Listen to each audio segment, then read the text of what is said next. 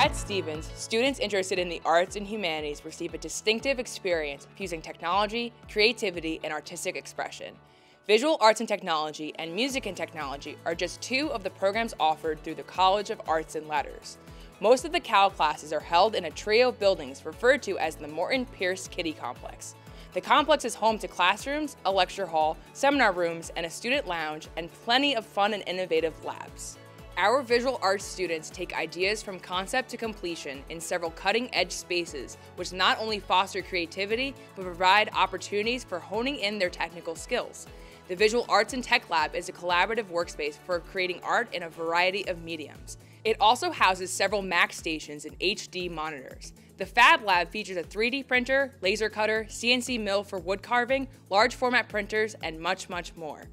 Stevens Music and Technology program is ranked among the most innovative in the nation. Students get plenty of hands-on time with the latest industry-grade equipment in several high-tech labs. The multifaceted music studio features an SSL matrix console, computers, and a professional 9-foot Baldwin piano. You'll also find a piano lab and an electroacoustic studio. The Sound Synthesis Research Center provides the opportunity for students to work with electronic musical instruments and audio processing and engineering equipment.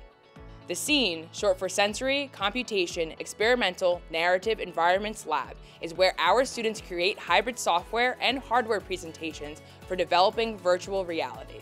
Students in all arts and humanities majors have the option of leveraging these programs with computer science, engineering, science, or business for double degrees.